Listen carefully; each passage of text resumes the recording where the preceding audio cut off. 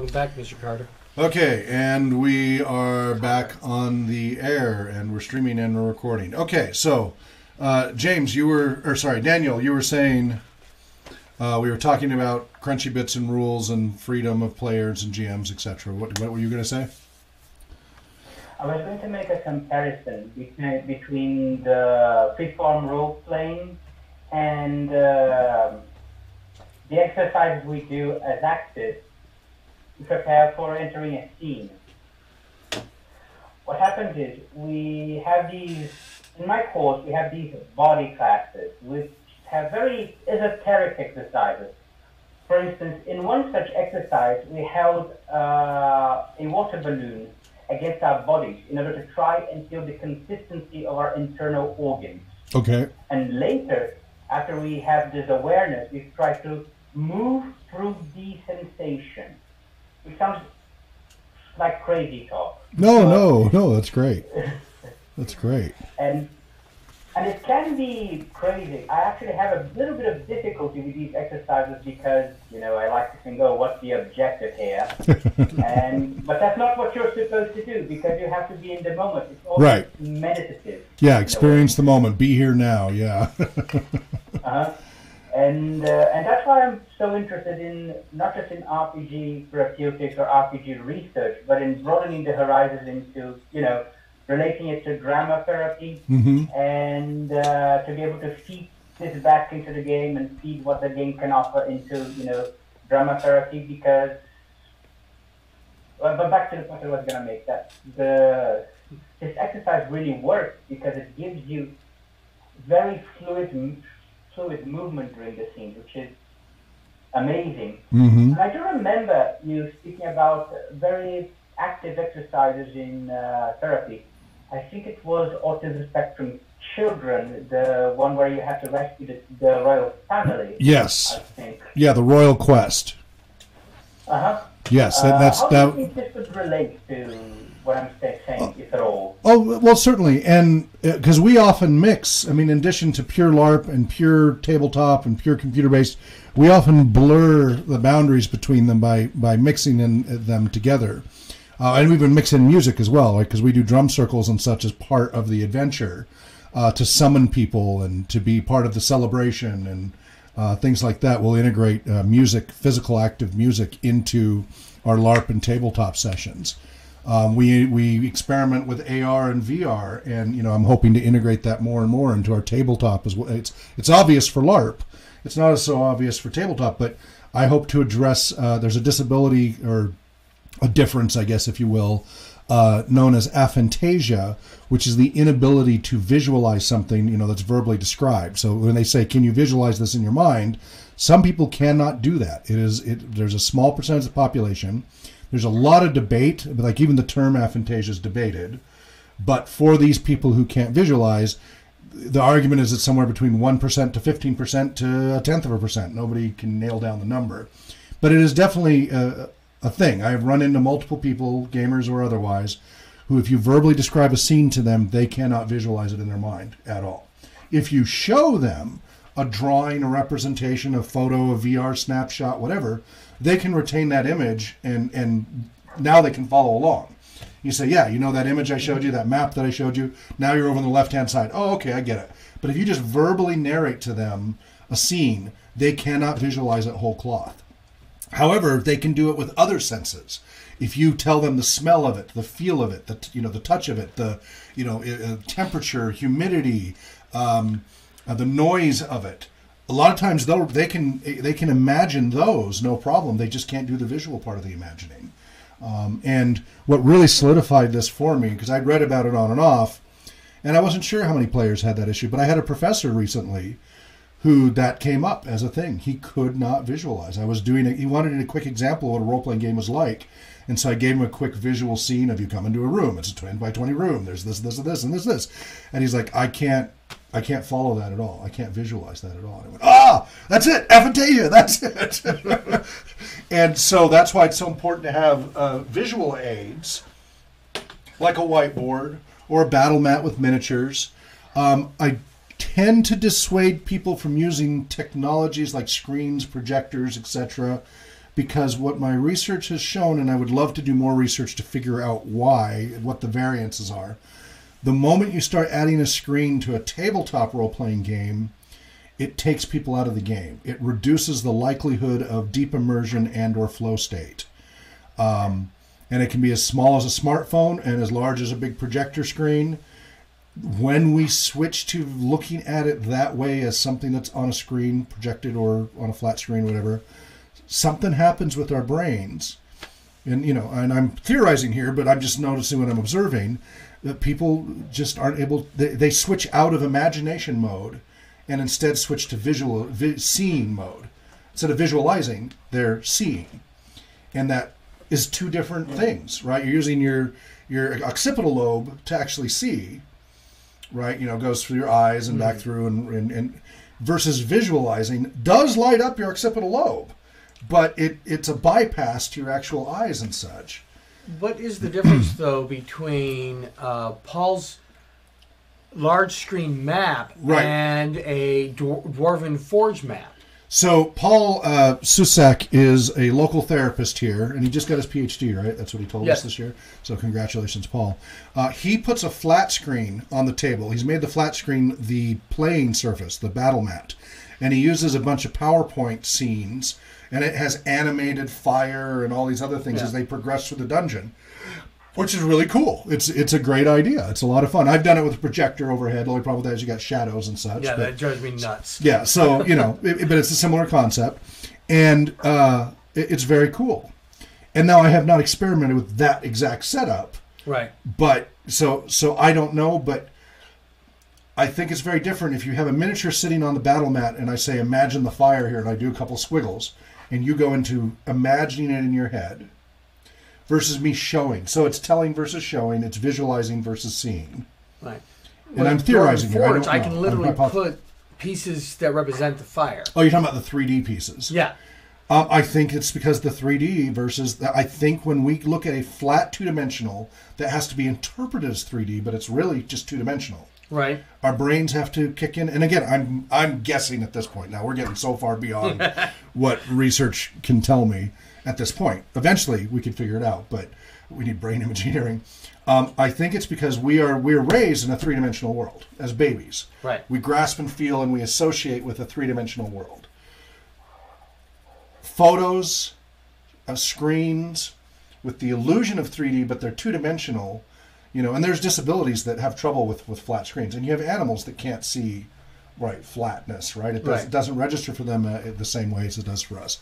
It's a different learning process, and it's something I don't know enough about visual processing to figure out. But what I have seen is the moment a screen is added to a tabletop role-playing game that otherwise was having really high immersion rates and potential flow states, you lose 1 to 3 points, you know, scale of 0 to 10, you know, 0 being no immersion, no enjoyment, 10 being the ultimate experience of immersion and enjoyment. They've never had anything better.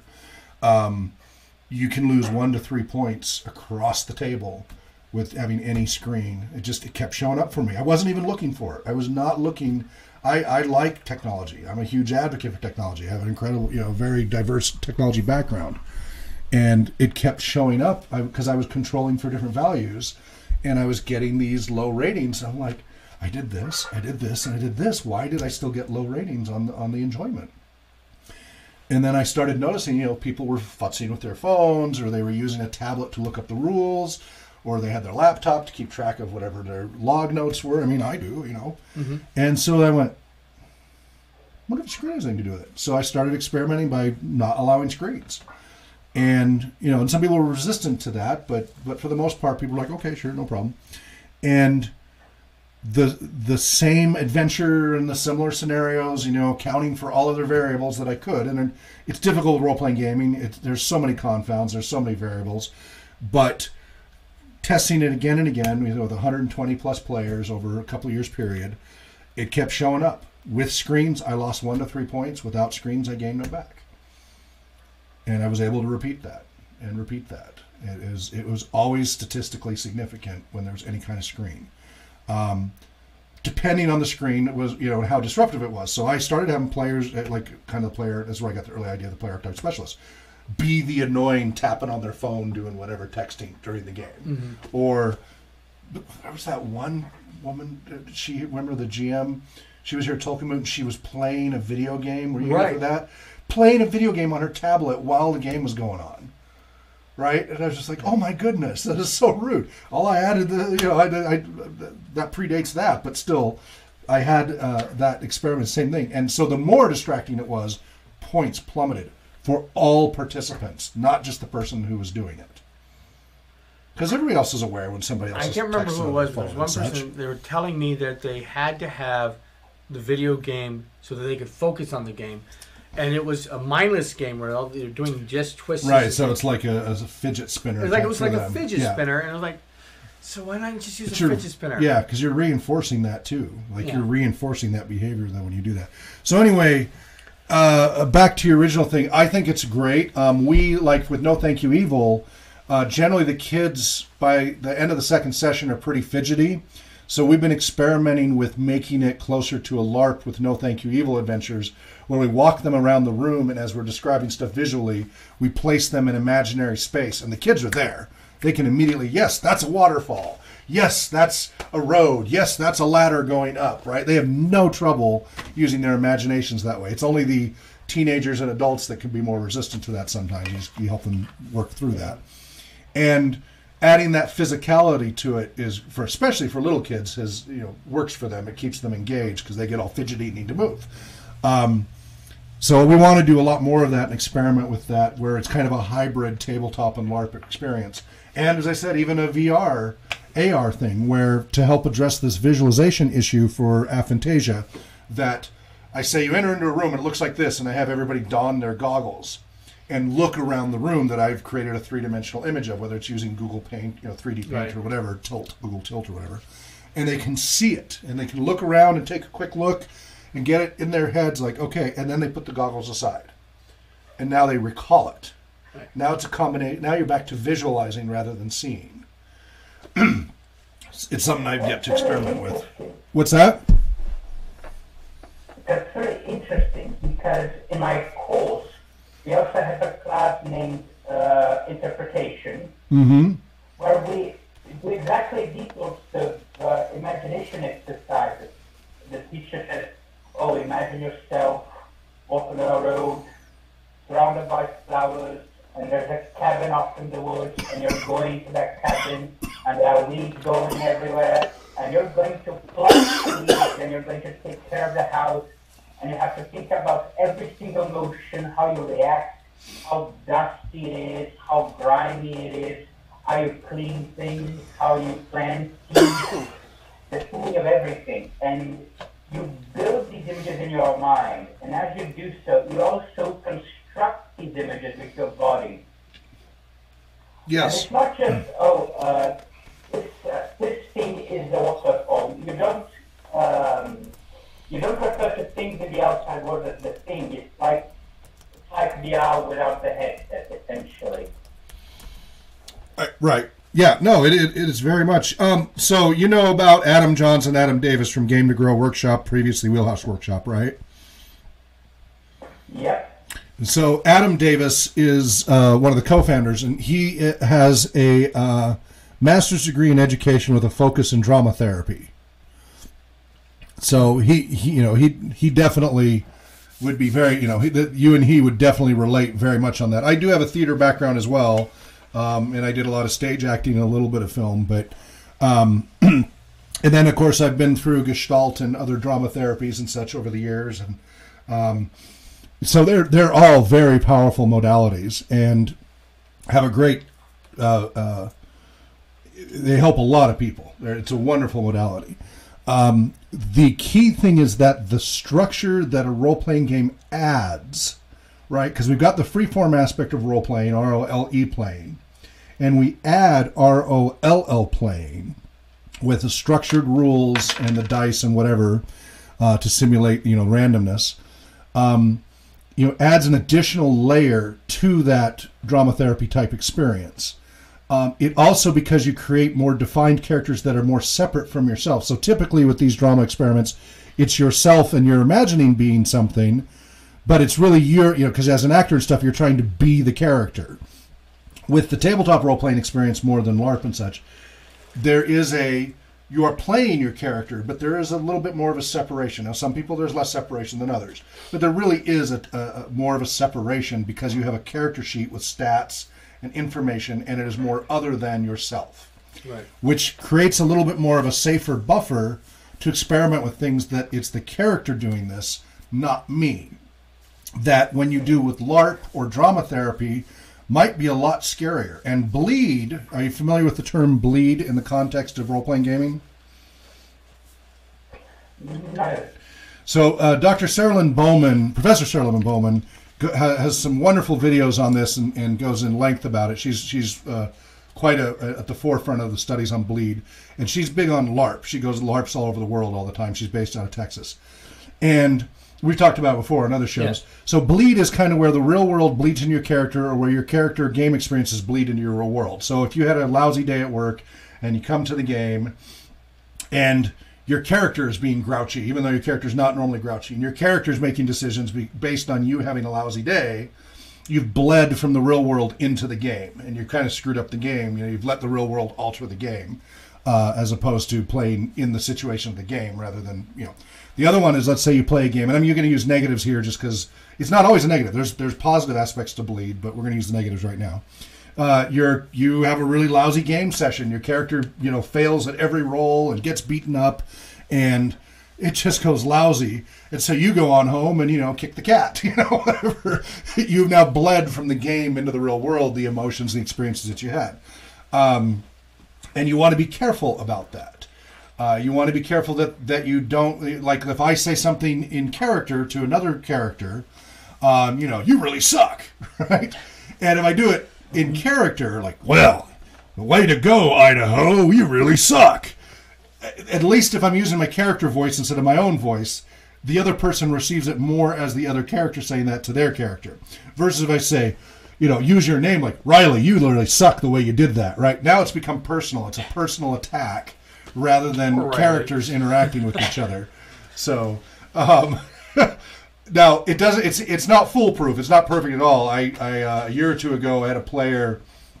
I was playing a jerk of a military officer or something. I forget exactly what it was, and he was just lambasting one of the other player characters, and it was in voice. I was like, "Hey, if you do this again in this town, I'm going to tear you up and do whatever." It was just chewing about.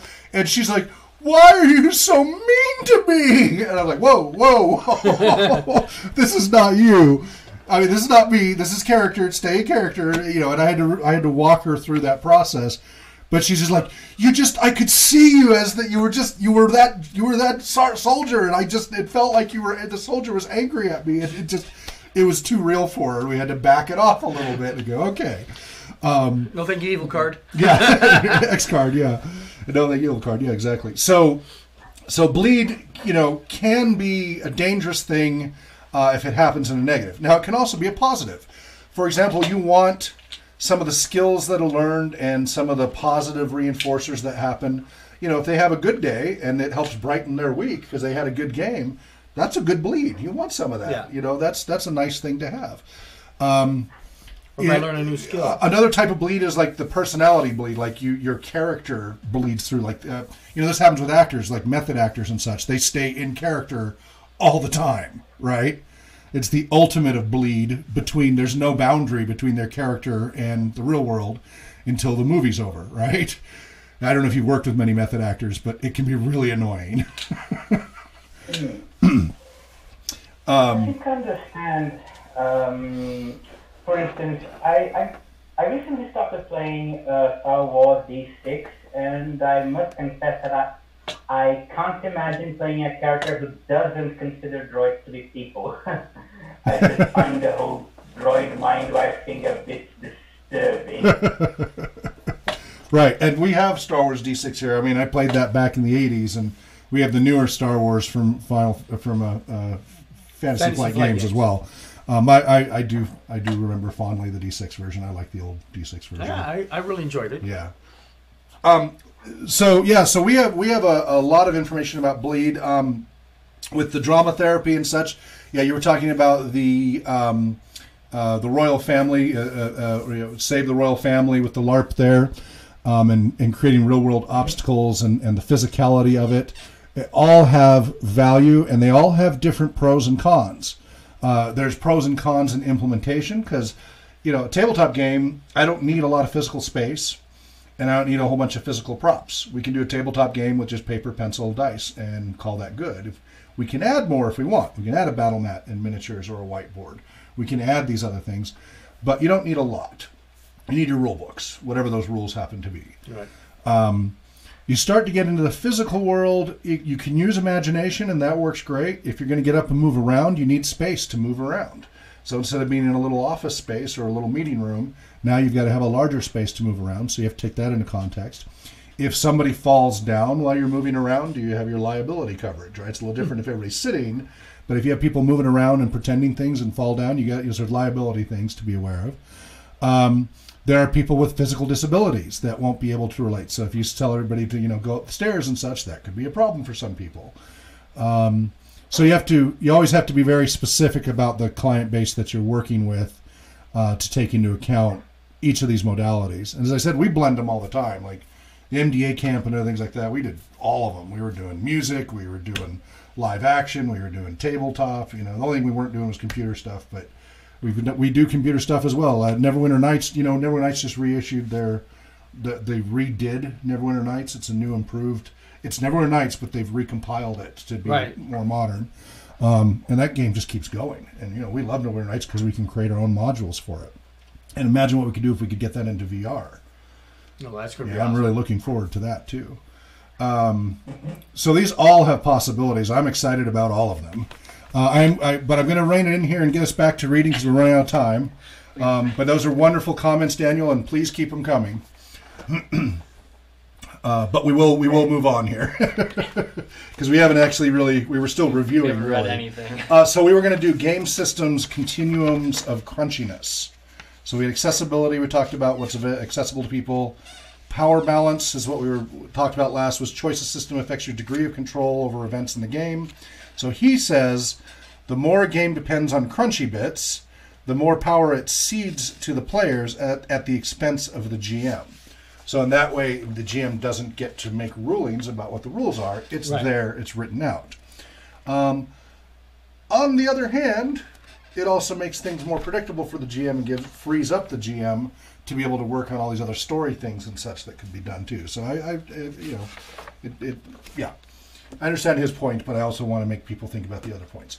So rule number 5 was rules in which crunchy bits predominate give power to the players. And then I said, but also reduce freedom of the PC, because the more defined the rules are, they're locked into those rules, as opposed to fewer rules. Can my PC do this? The GM goes, yeah, you bet. Why not? Because it's not predefined. If it's predefined, unless you're going off the book, that PC loses that freedom. So that's where it's there's a give and take on that. Rule systems that limit the impact of crunchy bits give power to the GM. But it said, and potentially, this is what I'm adding, and potentially more freedom for the PCs too, because now they don't have really limiting rules. They can try. They're going to be less constrained by the rules and try things, and the GM will get to decide whether that's a yay or nay, depending on the game system. Tor, there's a lot of rules in there that say as long as everybody in the party agrees, including the GM, but the party agrees, they can go ahead and do it. There's no roll. They have a special feature that they can automatically do it, and they have to describe it the correct way. And if everybody goes, yeah, that sounds in character, then it happens. And each character is that way. So that's in the One Ring role-playing game. There's no roll. It's an automatic thing, but they have to describe it in a way that everybody agrees it works. And that's on the players. The One Ring role-playing game lets the players have a lot more control about the results than the GM typically does, which is. It reminds me of a system I've heard about when I was in England called Lady Blackbird. Have you heard of it? I have heard of it. I've never played it. I haven't heard I have heard of it from talking to other people. Go ahead and talk about that if you recall it. I haven't actually tried it. Okay. It's a game where instead of the GM describing the situation, the GM acts as a bit of a creative prompter and asks the players, oh, how do you go across doing what you want to do here? Oh, if any complication arises, what would it be? What if there's someone on the other side of the door you're trying to sneak through? What's going to happen? The game ends up being less of a game and more of a collective creative prompt exchange in a way, which is really one of the most free-form thing I've ever seen. So there is a Wired article about Lady Blackbird from 2011, and it's an in-depth RPG review. Lady Blackbird is simply awesome. And they talk about they have a limited amount of time to spend, doing role-playing gaming with busy schedules, etc. as an adult. So they're constantly in search for low prep, short duration, 1 to 3 sessions, simple to learn RPGs to try out. Luckily, there's a lot of choices. So in this one, I tried out Lady Blackbird. It's an award-winning free RPG, written and illustrated by John Harper. The 15-page PDF is an all-in-one game which consists of the rules, setting, characters, and situation for a complete gaming experience, typically lasting for 1 to 2 sessions. The scenario is set in very evocative steampunk/sci-fi/fantasy setting that is clearly influenced by the likes of Firefly and Star Wars Episode 4 without being too derivative. The setup for the game is probably best explained by quoting the text of the game itself uses. Lady Blackbird is on the run from an arranged marriage to Count Carlo. She hired a smuggler skyship, the Owl, to take her from her palace on the imperial world of Elysium to the far reaches of the Remnants, so she could be with her once secret lover, the pirate king Uriah Flint. However, just before reaching the halfway point of haven, the Owl was pursued and captured by the imperial cruiser Hand of Sorrow, under charges of flying a false flag. Even now, Lady Blackbird, her bodyguard, and the crew of the Owl are detained in the brig, while the commander of the cruiser, Captain Hollis, runs the smuggler ship's registry over the wireless. It's only a matter of time before they discover the outstanding warrants and learn that the Owl is owned by none other than the infamous outcast, Cyrus Vance. How will Lady Blackbird and the others escape the Hand of Sorrow? What dangers lie in their path? Will they be able to find the secret lair of the Pirate King? If they do, will Uriah Flint accept Lady Blackbird as his bride?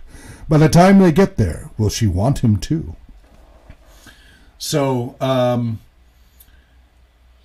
it's packed with everything you need of the game. Page 1 is the setup of the game and credits. Page 2, an overview of the entire Lady Blackbird universe, including a color map of the Wild Blue. It's set up in a gazetteer format.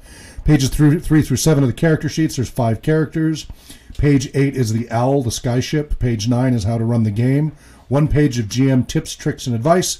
Covers everything a new GM needs to run a successful session. Page 10, character advancement info. Pages 11 through 15, summaries of the PCs for the GM.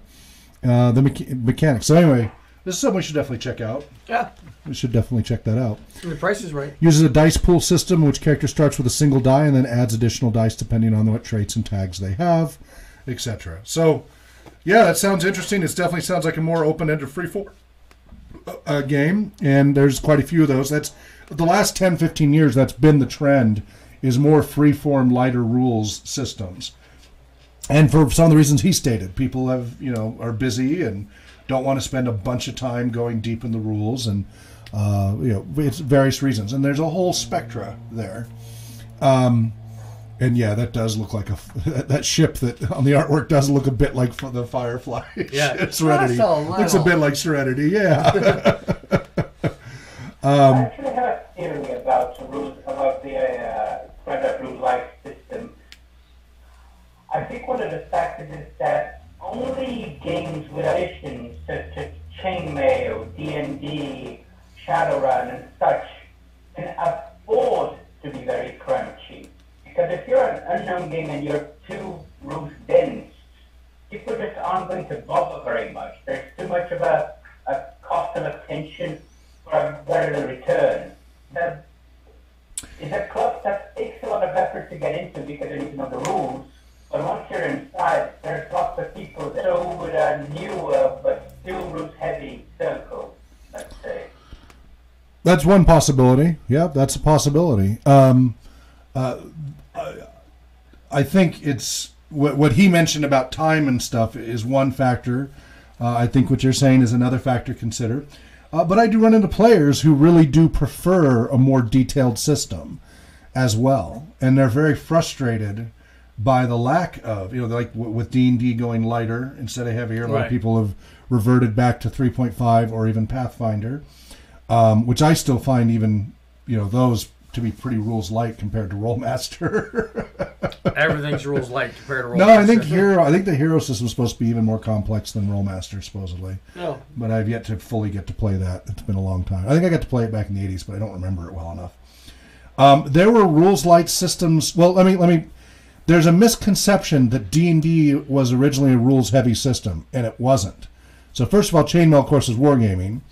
But the original D&D only used a D6 and a D20, no other dice. It had very few rules. It was 3 little booklets initially, and then they slowly added some others. And the math and the system was extremely simple. It was very rules light. And you could do anything you wanted with it. Now, they, coming from the Chainmail wargaming background, they chose to do dungeon crawls and things like that, but that was a player style. That had nothing to do with the rules system limiting them to that. But the original Dungeons and Dragons was very rules light. So every time I hear people talk about, well, we need to go rules light because D&D is too heavy, I'm like, well, then go back to original D&D. And we did when they republished the original D&D box set, the original OD&D, which we did. I was running that late nights at a local game store and really enjoying the freedom of a very light rule system. There was not a whole lot defined. It was badly organized. That was one of the reasons why they republished later in AD&D and in BECME. Well, that's BECME. But that's why they came out with AD&D, and then some people wanted a lighter version, so they did basic D&D. And those were more organized because OD&D had been growing organically, and they'd add another supplement and another supplement. And now you had to jump between the supplements to find the rules, and it was all over the place. So that was just an organizational issue. But if you ever play the original Dungeons and Dragons, you will see a truly very rules light system. So that's just something to be aware of. It became over time more complicated because it's what people wanted. Instead of everybody house ruling everything, they wanted the rules to be defined in the game. Now this will totally depend on your player types. So as you've missed from our earlier sessions, we've talked about player types. I'll give you a quick rundown of them. We're running out of time here. We have the power gamer. So these are player archetypes, basically, and he talks about a half dozen of them. The power gamer, the butt kicker, the tactician, the specialist, the method actor, the storyteller, and the casual gamer. So rules light appeals more towards the storyteller, the method actor, and the casual gamer. More complex rules are generally more appealing to the power gamer, the butt kicker, the tactician, and maybe the specialist. Specialist could come or go on that. So we discussed that quite a bit about rules complexity and player type in our previous, in last Thursday's video, if you want to check that out. But he has here on the continuum. Anyway, your theory, I think, is totally worth accounting for. Also, what the article said about time and availability is certainly another factor to take into account. I think there's a little bit of laziness also. I mean, not just time, but even people who do have plenty of time. Right. They don't want the effort. I can't believe how math averse, at least here in the States, I don't know how it is in Brazil, but people here are so math averse that even if it's like even just simple addition and subtraction, they're groaning, oh no, math. Like, it's addition and subtraction of single numbers. Come on. Math is hard. And here in the U.S., there's a real stigma because of a really bad educational system in math. That's the biggest problem with our country with math, is a really bad approach. Everybody has a negative attitude about math, and then they wonder why there's so few engineers, etc. What I have found, though, is people who were daunted by math were able to play Rollmaster just as well as those who were math crunchers. What you had to do was do it incrementally and slowly and carefully, not all at once. Any complex topic can be learned if you slowly layer it up and layer it up and layer it up. The problem is when people just throw them into the fire and they don't have preparation for it. And there has been, in addition to the simplifying of games, even for the more complex games, there's been a dumbing down of all of them this is one of my pet peeves. You've triggered one of my pet peeves, one of several, which is the dumbing down of the language and the mechanics, because they believe that everybody is too stupid to be able to handle a higher level of language and game system and math. And that is not my observation of people. If you set a higher bar and you do it in a gradual progression, you raise people up. If you set a lower bar, you don't raise people up as much. And the people who are already above that bar, you drag them down or lose them because they're not being challenged. So again, you have to be aware of those who are not close to the bar. We've covered a lot of this in our therapeutic recreation area. We have a whole thing about challenge by choice. We talk about Mihai, Csikszentmihalyi, and flow state and having enough challenge without being completely overwhelming, to get them to where they enjoy it. So you have to have there's a lot of variables there. But dumbing down the role-playing games is the exact wrong approach. Breaking down role-playing games into incremental learning, that's the right way to do it. So we just did it last week, where we went through the basic role-playing game from 1983 by Frank Metzer of D&D, of how they layered in complexity and started you with a very simple concept and then added a little more, a little more, a little more. That's how we learn. And you can make it as complex as you want then, and it won't bother people. People will enjoy the game if you're doing it right. You don't have to dumb down the language, immensely. You don't have to dumb down the mechanics immensely. You just have to break it down into pieces and don't just throw it at them all at once. And if you do it that way, you raise people up. And that's what a part of the power of role-playing games of the past is, that you raised people up. You watched people. I've had so many people where math used to kick their rears, and it was because of gaming. At least the basic math became a piece of cake for them, because they were doing it all day long during their game sessions. And a few months before, they just were terrified of it, and now it was no big deal. And the more advanced math with Rollmaster and such, because you get a little fancier there. There were multiple studies about participating in role-playing games raises up your linguistic ability. Well, those studies are going to have to be redone, because these newer games are dumbed down to third grade level, a lot of them. And so that's not going to raise up your linguistic abilities if you're at fifth grade. But if you're using a mixture of language that's accessible, but they also occasionally might have to look something up. Oh my, not that. Might have to learn something. So there's a little bit of fear and there's a little bit of laziness. And this is, as I said, one of my big pet peeves about the modern role-playing games. Is there's kind of a, no, everybody's too stupid, so we got to dumb it down. And I couldn't disagree more. I feel personally attacked here, Mr. Hulk. What's that? I feel personally attacked, Mr. Hulk. Oh, no! No. There's only so many things in Pathfinder before I change the system. Why do you torture me so? Never mind, it's just joking. Oh, okay. I'm like, no, I'm not. I'm talking about the game developers, not the players. So, but you understand why, because I've watched role-playing games over decades. I mean, since 1983, I started researching 1985, using them in educational settings, and I've watched them just transform people of all ages and raise them up. And now I don't see as dramatic effect with these newer games. They help. They have a lot of other benefits. Role-playing games have lots of benefits anyway. But the linguistic and mathematical and some of the more complicated areas of it, that's not being raised up the same way. And I think that we do a disservice to people when we don't, when we avoid those things that are hard for people and not try to help them achieve its success. I think in some ways GMs can overcome that if they're intentionally setting out to do that. Yes. You have to think ahead. Have awareness. I'm going to use larger words. I'm going to intentionality. Yes. Yep. So, all right, we're still summarizing our last session. We have 20 minutes. And we have 20 minutes left. Oh boy. So it talks about, well, game masters may naturally prefer games which give us the greatest flexibility. We have to remember that players like to have power too. One of the many factors behind Dungeons & Dragons' enduring popularity is the way in which its power balance favors the players. There's no one ideal power balance between players and GM. The best balance varies according to the composition of your group because the need for player power depends on play style. So power gamers naturally are the ultimate beneficiaries of any game in which the crunchy bits go wild. The discomfiture of the GM is the supreme expression of their power. This is, again, his assumption is game masters are all control freaks. And again, I disagree with that premise, as I think that's a minority of game masters, not a majority. The discomfiture of the GM is the supreme expression of their power. The harder, shinier, buffer, and more defined a rules system's crunchy bits, the more they'll like it. And then I have a note that says, but my handwriting's so terrible sometimes. Should really work on that. It's dysgraphia, man. It's a problem.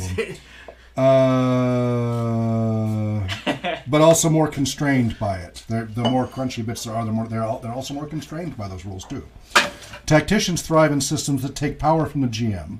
They benefit most strongly from rule systems in which the game effects of various powers are tightly defined. They want to surprise the GM and easily overcome his obstacles. To a tactician, anticlimax is a good thing. I disagree with it. He keeps saying that over and over, and I don't agree with that at all. A session in which the group risklessly circumvents every barrier placed in its path is the tactician's ultimate dream. And I disagree too. Yeah, he's got some interesting concepts. This article, this is from 2002, by the way, Steve Jackson Games. To the degree that method actors care about rules at all, which they don't much, they favor systems that empower players. In their quest to remain true to their character concepts, they sometimes put themselves at odds with other PCs or stand in the way of plot developments necessary to the smooth unfolding of the GM's adventure. To maintain their autonomy, they often gravitate towards crunchy bits that protect their lone wolf behavior patterns. They want to be able to turn invisible and leave situations they don't like, or to fly away. They need to be able to resist mind control attempts and other similar coercions. Method actors may also choose crunchy bits that render them indispensable to the group. This tactic increases their negotiating power during disputes between players. Implicit in their every argument is the threat to not participate in a plan they don't like. The group, knowing they'll be deprived of a vital array of abilities, is forced to accommodate the method actor, even when they're a minority of one. Butt kickers want to wade into combat early and often. They like crunchy bits that make their PCs mightier in battle, but don't want other PCs to use other abilities to avoid fights. So long as the opportunities for smiting are frequent and colorful, they tend to be indifferent to the power balance between players and GM. Specialists want the defining abilities of their chosen character types to be effective. So special to be somebody who flies, or somebody who ninja. They're very specialized. Systems that define their signature crunchy bits broadly or imprecisely may suit them well because they allow the GM to add interesting variations to the scenes they look forward to repeating over and over again. They don't want an obstacle to end anticlimatically if it means being deprived of the chance to strut their stuff. Storytellers, happiest when a game session unfolds like fiction or a TV episode, thrive when the GM enjoys the flexibility needed to control pacing.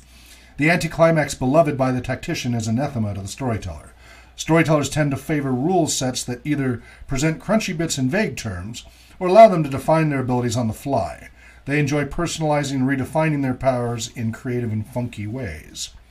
Casual gamers don't care much about the power balance, one way or the other, but are turned off by the wrangling and argument that tends to erupt when the balance is off. So any arguing and wrangling that goes on is going to turn off a game for most people, except for rules lawyers and people who like arguing. Right. You want to kill a game very quickly, sit and argue about the rules or where somebody was placed, etc. Sometimes you have to make a quick correction. You do not want to turn it into an argument. The right choice of rules set for the rest of your group will also be the right one for your casual gamer. So he's got a little diagram on page 10 for a graphic representation of the play styles and rule sets they gravitate towards. So it's on a spectrum. Nobody's going to really be able to see this, but you've got a spectrum from one end to the other. And I know you really can't see it. It's not exactly Bartlett's. Yeah, Bartles. Bartles. Taxonomy of player type, yeah. Yeah, it's just a two-dimension, or single dimension, yeah, anyway. So rules favor the GM. He's got storyteller, and then going towards the center, specialist, butt kicker, method actor. And then rules favor players, that's continuing over tactician, and then power gamer. So again, this is his theory, and we love to discuss everybody's theories, and then we debate and discuss where we agree and disagree, etc. And, the whole casual gamer, we didn't even think about as an archetype till we started reading this article. We're like, oh yeah, casual gamer. casual gamer is not going to be, they don't want to put too much effort into it. They're a casual gamer. They're there for the social experience and the game experience, but it's all, they're not going to put in a ton of effort, and we hadn't really taken that into account. Would you feel that a casual gamer would prefer a country bit heavier game just because they feel less pressured to have to come up with what they... I mean... It would depend on the person there. Yeah. So if the person doesn't like having to be creative and likes to just follow the rules, then yes.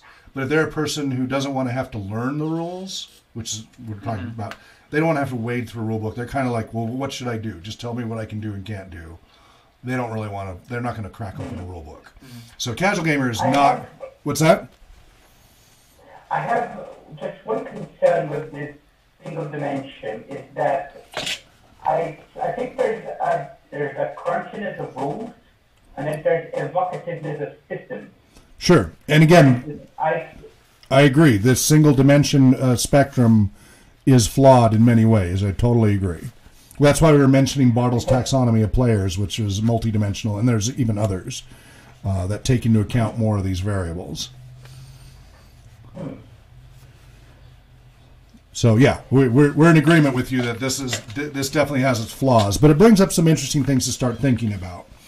Have you checked out Bartle's taxonomy of player type yet? Not yet. That's okay. Once we get your account set up, when you go through all the baseline training, you'll be watching my lecture videos if you haven't already. You already did see the Seattle one, right? The Children's Hospital, Seattle Children's Hospital video?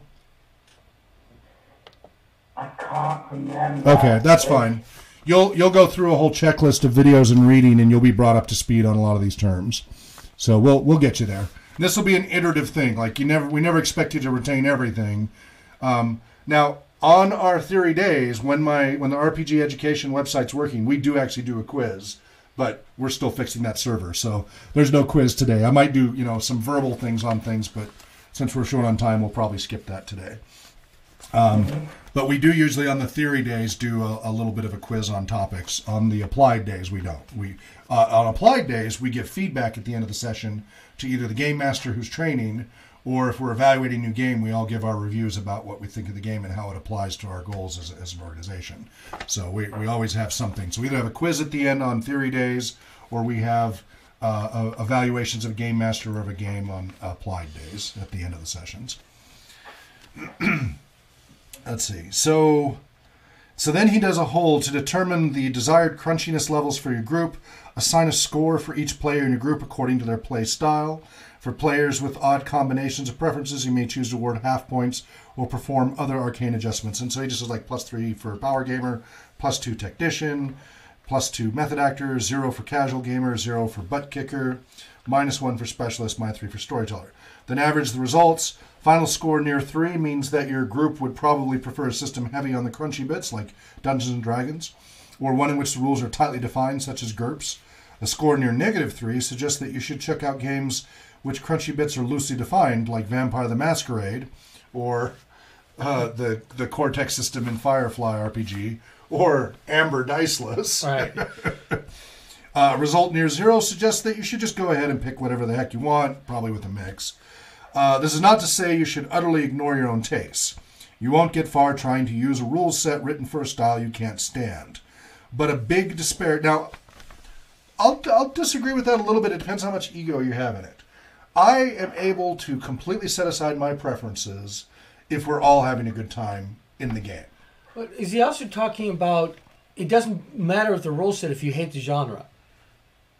Well, that's a whole other topic. He's just talking about the crunchiness of the crunchiness of the game. What is your preference? As far as crunchiness? Yeah. My personal preferences, I like complex, detailed rule systems that also emphasize trying to come up with role-playing options rather than combat or spell options. So the more tightly defined and well spelled out the rules are, and a deadly system, one that has the consequences are deadly, which is why I like Rollmaster. The crit charts in there are brutal, and if you're going to get into a fight with somebody, whether it's magic or physical combat or whatever, you better be prepared to lose bits of yourself. As you know, you better make sure you have the advantage. If you're going to go have a fight, you better make sure the fight's over quickly and that you have the advantage, or you're going to get maimed. So you might want to look at other options to fighting. You might want to look at other options to blowing things up. That a lot of people accuse highly technical systems, because what happens is the game masters often that like the highly technical systems don't like role play, ROLE play. And I'm a weird fluke that way, right? I'm weird that I prefer ROLE play, but I like a highly technical system. That is not a usual combo. Most people like the highly technical systems, might be on the autism spectrum or might just be a heavy rules lawyer, whatever, and don't like all of this storyteller, method actor, free form stuff. And I love that too. And so what happens in my case is when I GM with a heavy system like Rollmaster with my regular group and such, because I'm encouraging role play all the time, the crunchiness is there to use however they want to do. And I have campaigns, that span years, so they get very powerful over time. And Rollmaster goes to 50th level, by the way. It's defined all the way to 50th level. And level progression is very slow compared to D&D. So it takes you a lot longer to get to 10th level Rollmaster than it does to get to 10th level D&D. So imagine going to 50th level. Yet they're fairly comparably powerful. So a 50th level Rollmaster is, but because of the deadliness of the game, they learn very quickly, oh, we better not just charge into combat all the time. We better really think this out, tactician. Right. Oh, even if we've got the ultimate plan, we just don't have the numbers. Like, however clever, we're still going to take some hits. I really don't want to die. I put so much into this character. I'm 10th level now. It took me forever to get here. And anybody can die like that in combat. There's variables. There's lots of variables. But all they have to do is get a couple of open-ended rolls, which is like 96 or higher in percentile, and it's David versus Goliath time. Right? Right, yeah. Rollmaster allows for that to happen. You can't do that in D&D. You cannot do a David versus Goliath in D&D without modifying the rules. Second edition, you could. Nat 20. Nat 20 is not going to take out, without modifying the rules, there's no way a Nat 20 is going to take out David versus Goliath. If you have David, who's, let's say first level fighter, versus Goliath, who's a 20th level fighter, no single Nat 20 is going to take out Goliath, right? There's no way to take him out. Yeah, he's going to have to get multiple tattoos because he's not going to do enough damage. You can't take him out in one hit. Yeah. Rollmaster makes it possible. Extremely difficult. Extremely lucky. Makes it possible to die in one blow. It makes the David versus Goliath scenario a possibility for everyone, no matter your level. You can be 50th level wizard and Conan can still kill you at 10th level. Right? Yeah. So this creates a situation, and a lot of people have to unlearn how they play D&D and other games, which they're used to be able to charge in and not have many consequences to their actions. I love games that have consequences. That's why I like AIM and Tor, because it has consequences to your actions with shadow points, etc. Doctor Who, it has story points, etc. on your initiative. So anything that has consequences to actions, because that's a great teaching tool for anybody, all ages, I think it's wonderful. And Rollmaster has brutal lessons to be taught. So now you're going to start role-playing. You're going to want to talk or diplomacy or sneak or something rather than fight and blow things up. However, that being said, you have a wonderful arsenal of fighting and blowing things up that are extremely varied. You don't get into the, I rolled 18, okay, I do 8 hit points. Okay, I rolled a 19, all right, I did 8 hit points. All right, I rolled a 20, all right, I do 8 hit points, right? And there's no descriptor to it. Rollmaster, every critical has a detailed description of hundreds and hundreds of different crit results. Now, you are always welcome to make them up yourselves, as we do with D&D. Yeah. But the purists in D&D hate that. Gygax hated that. He was very much against crit charts, and then he did Boot Hill. That's a different story. But it takes a different type of GM to take Rollmaster and make it emphasize ROLE playing. So that's my personal preference. Now, that being said, when I was originally saying, I can totally play No Thank You Evil or a light system like that, I really struggle with Firefly because of lack of equipment. That was the biggest thing with the Firefly one, is no equipment. But if they would just added a few little details Without the rest of the system, I could live with as an abstract. Then I would have less of a pet peeve about it. The one prior to it was very rules light, and I was perfectly okay with it. It worked. It was fun. It was no problem. The setting worked. It was beautifully written. And as long as we are all having fun, the players are having fun, and I'm having fun, I can play a totally light system. I mean, I can play Amber. I do LARP, right? We do improv LARP. Yeah. So despite my preference for a heavy, crunchy system, I can have just as much fun because I don't have an ego about, no, it has to be my way. Because again, I'm not, even though we all have different control freak issues, as a game master, it's not about control for me. It's about that we all have a great time without the sacrifice of down the road either, that we can keep having a great time. So we talked about that in some previous sessions. So that's my preference, but I'm not like, well, no, if I don't get what I want, I'm not going to have fun, right?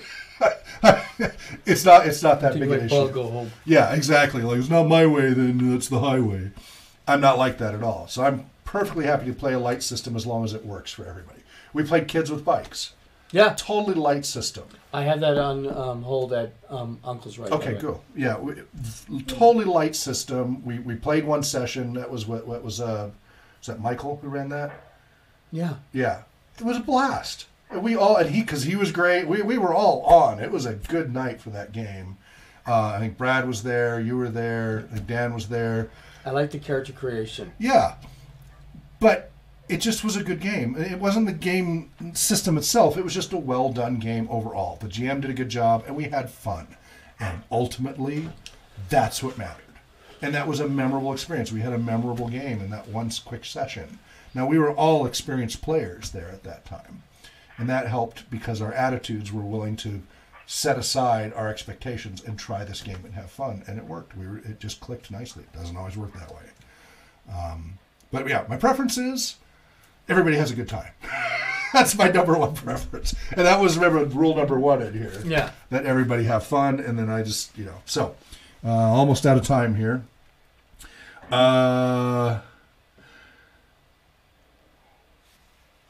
Okay, it's not to say you should utterly ignore your own tastes. You won't get far trying to use a rule set written for a style you can't stand. Again, we've just now discussed that. But a big disparity between your tastes and the apparent desires of your group serves as an early indication that you'll have to work extra hard to keep this particular mix of people challenged and entertained. There are things you can do to compensate for this taste gap between yourself and your players, and they're easiest to do if you're aware of the need in advance. And that's true of anything that we've talked about is mindfulness, awareness. That's why we have these discussions. It gets you now when you run your next game, some of these things are going to be going through the back of your mind. It's going to kind of percolate up here and there like, oh, I'm kind of noticing this and I'm kind of noticing that you might not have considered before. That's why these discussions are useful. I'm going to try to cram in this last portion here because the next one after is campaign design, which is a whole other discussion, which will be interesting, but we'll have to do that next time, which will be next week for that topic. Because we've got applied gaming Thursday and such. Although this Thursday we are gonna cover a little bit of discussion on sexuality and role playing games during the talk show. So during the talk show, yeah. So from 4 to 5 p.m. before our 6 to 9 applied game. And what applied game are we doing this Thursday? The Ghost one. Oh, we're gonna do the one page. The one page, and then we'll try to work. Who's on running Twilight 2000. We're supposed to do Twilight 2000 after yes, that? Twilight 2000 is supposed to go after that. Okay. Drake's going to run that. I can speak about that topic. I have some. What's that, Daniel? I can speak about that topic in particular. I have a few stories about it. Which topic? Sexuality in role-playing games. Well, if you want to join us for our talk show, if you're available, that'll be from 4 to 5 p.m. this Thursday. So it'll be before our normal 6 to 9 session. Because we have, so this Thursday we have the RPG talk show, it's just 1 hour. And then we have our normal Thursday 6 to 9 p.m. session, which will be applied gaming this Thursday. If you want to join us for the talk show, we would welcome you. I'd like to as well. Oh, cool. Yeah, if you're available. I have a lot of stories to share. It's actually a bit of an origin story for me. Cool. Well, we'll have to do that either at the talk show or that evening. We'd be happy to hear. We've got to hurry and cover these things before I run out of time here, though. So hang on to that because I'd love to hear it, and I think everybody else here would love that too. So we've got one book here, Routledge's Advances in Game Studies, Sexuality and Role-Playing Games by Ashley M.L. Brown. And then, John, you're bringing... the Book of Erotic Fantasy. Book of Erotic Fantasy, which was specifically adapted to D&D 3rd edition, 3.5, right? Yes. To bring sex into your games and such. So we're going to discuss that a little bit in our talk show at 4 to 5 p.m. this Thursday Pacific time. All right, let me hurry and fly through this. We're going to run a little bit over on time here, but consider our technical issues. I hope folks will understand. Homebrew rules.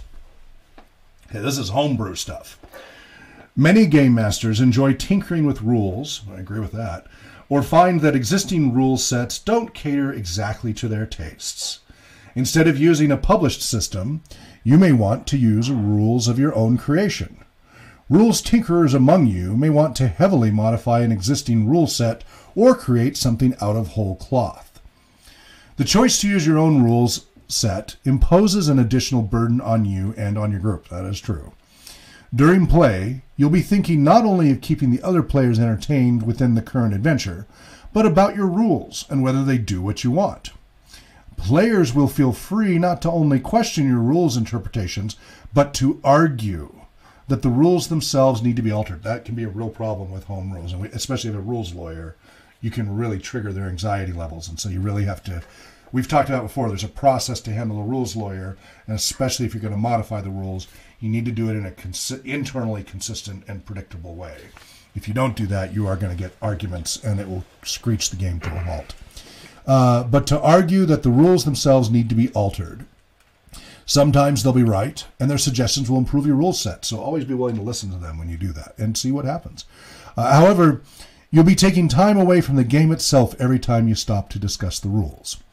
Certain players will enjoy this process as much as, if not more than, actual play. Before you embark on this process, you need to make sure that you have these kinds of players. Players who also GM may take great interest in game design. Tacticians may enjoy looking for holes in your crunchy bit descriptions, though they'll shake their heads ruefully when you fix them. On the other hand, storytellers may be bored by the process. Butt kickers might figure that the time spent on rules issues might be better devoted to carnage and mayhem. The eyes of casual gamers will certainly glaze over. Specialists, once they've made sure that their signature powers work properly, may also join the ranks of the wearied. Method actors may resent a process that keeps their abilities in a state of flux as you refine and alter your roster of crunchy bits. Occasionally remind yourself that the playtesting process is of greater interest to you than it is to your players. It's easy to get caught up in the fun of creation and forget the gigantic favor your players are doing for you by agreeing to be your guinea pigs. Every so often, you should stop and ask yourself the following question, rule number 7. Do my rules exist to make my game better, or does my game exist merely to make my rules better? Dun dun dun. Yeah. Oh, wow. Okay. Yeah, and that. What's that? I have a few experience of creating rules and dealing with rules discussions in my sessions. Granted that there are usually with very few players, like few maximum.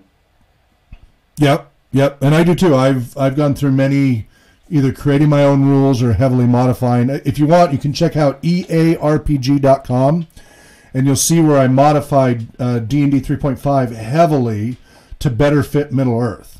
And really, I didn't modify the main mechanics. What I modified was the classes and the races. I modified the races and the magic most heavily, and then to some degree the classes. But my biggest modifications were the races and the magic for ARRPG, and that worked. Right? We were talking about that incrementally, where I moved them from D&D to D&D Middle-earth to MERP to Rollmaster. It was a helpful process. But a lot of people really liked those modifications because they didn't want to learn a whole new system, but they were also Middle-earth fans. They didn't want to have to learn MERP or Rollmaster or Decipher or Tor or AIM or whatever. But that's what AIM did right. AIM did basically what I did, took the existing D&D and then layered on top the key Middle-earth parts. And that makes it accessible, we talked about accessibility earlier, to people who they don't have to learn a whole new system. They just have to learn an additional layer. And AIM does add a lot of complexity, right? D&D already has this complexity. AIM adds a lot of complexity. And guess what? It raises people up.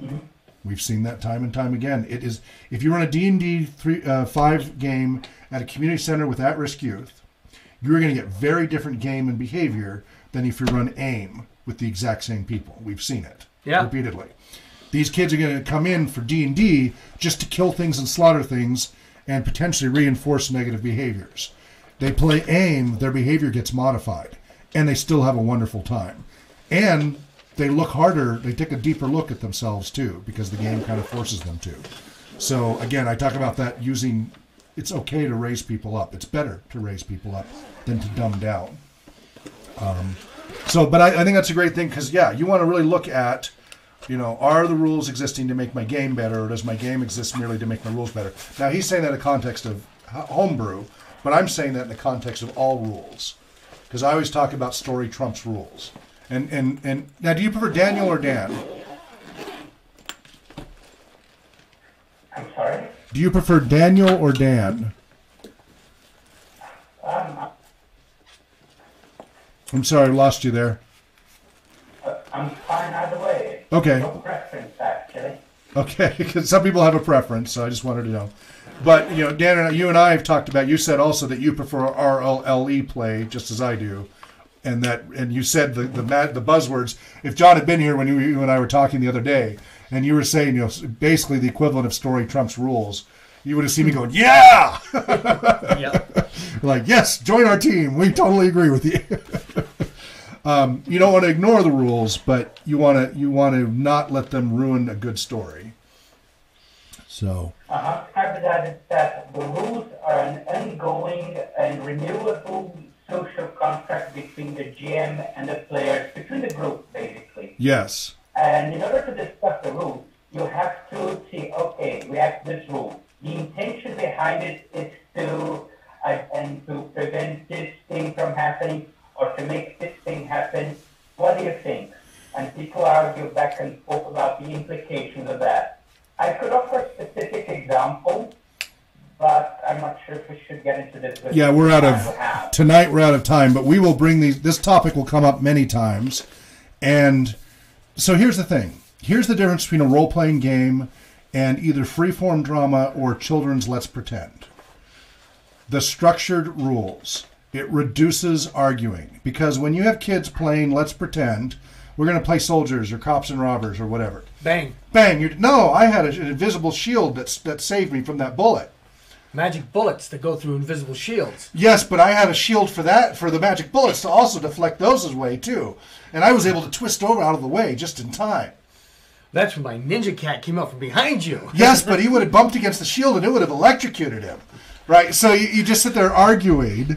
And, so it devolves if you don't have, as you say, a social contract that everybody agrees to play by the same rules. So you do have to honor that contract, which, by the way, is a wonderful segue to make sure you tune into our Sunday show, twitch.tv/RPG Research, Heroes of the Mist.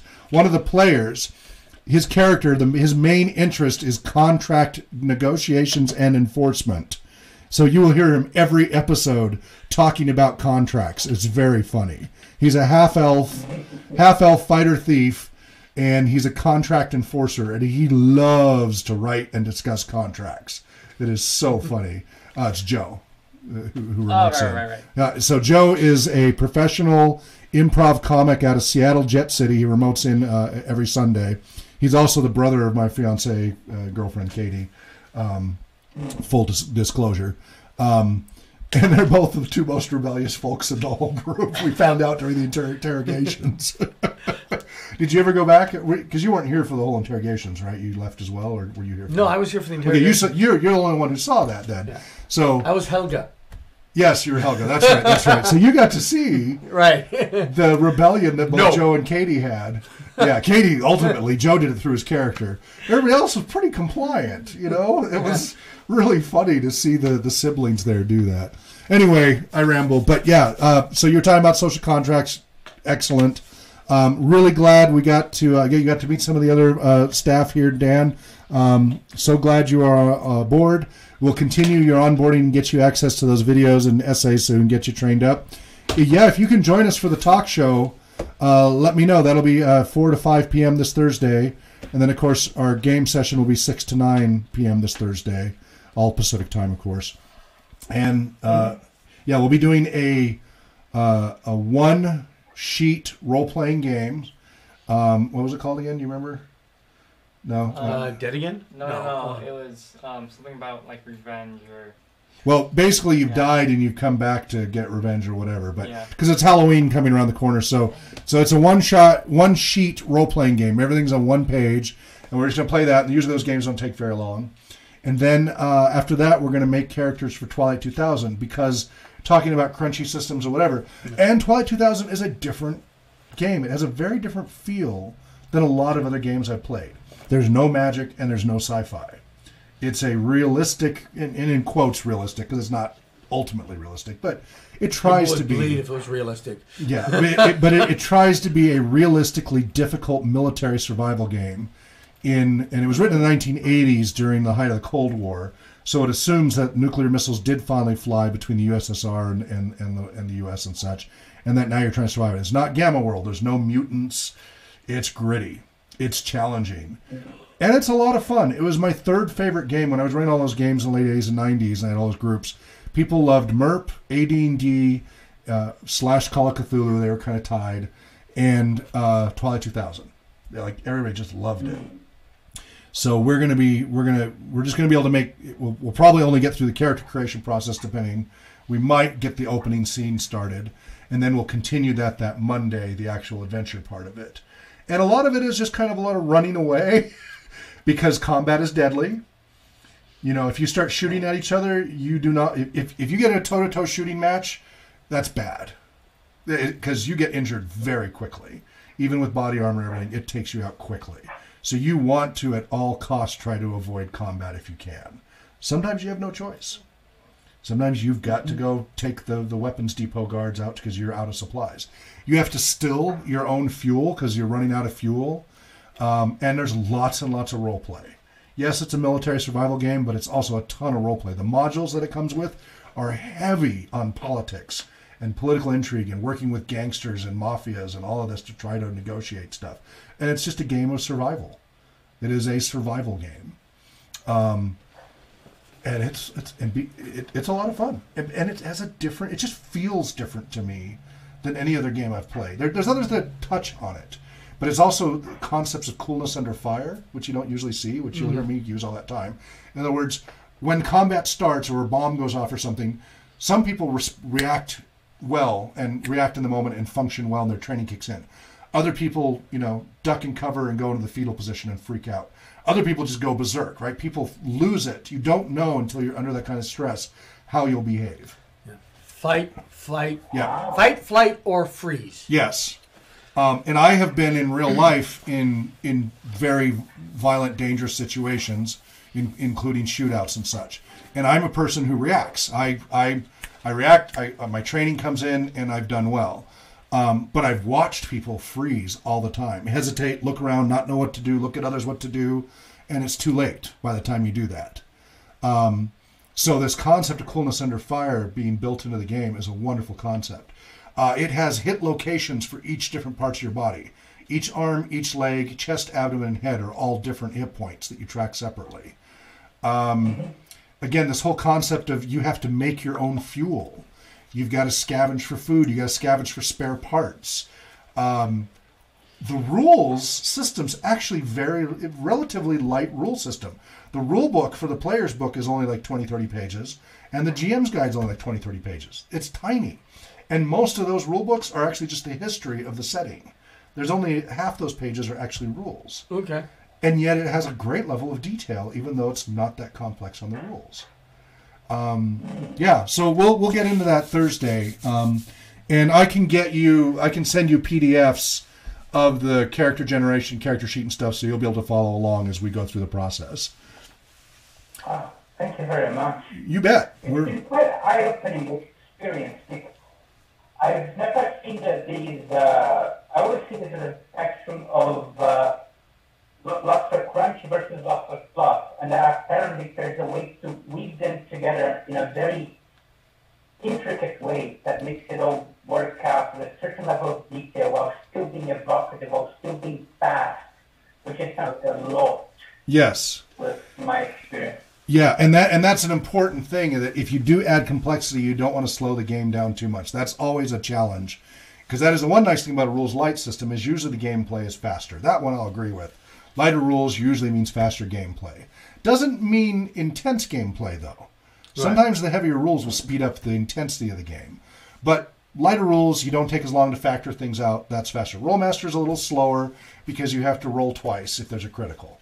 You roll first, the attacker rolls, and the defender either rolls or just adds some math to it. I then cross-reference in a chart to see if it hit or not. In that chart, it tells me if it hit or not and the severity of the hit.